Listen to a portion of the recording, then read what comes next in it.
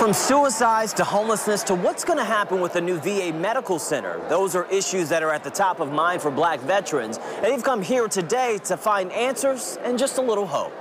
As local black veterans talked over breakfast, the topics of conversation varied at each table, including the need for more jobs. To be able to still survive after the military, because you're on a certain level when you're in the military, then when you get out, if you don't find a good job or a great job, then you're really struggling. While there are enough issues to go around like mental illness and health care, the one common topic among these vets are what's going on in Washington. Quite honestly, they talk about President Trump and how fearful they are of what's happening to our reputation overseas and to our military and intelligence services.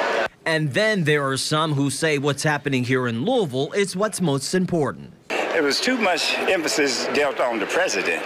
He's doing what he wants to do. I'm more concerned about what we can do here in the city, what we can do in our communities with the American Legion Post, the VFWs, something that we can give our kids something to strive for. Congressman John Yarmuth says he understands their concerns and won't necessarily have all the answers, but is making a pledge to at least listen. With an upcoming election and many choices in the Democratic primary, these black veterans say they aren't sold on a front-runner just yet.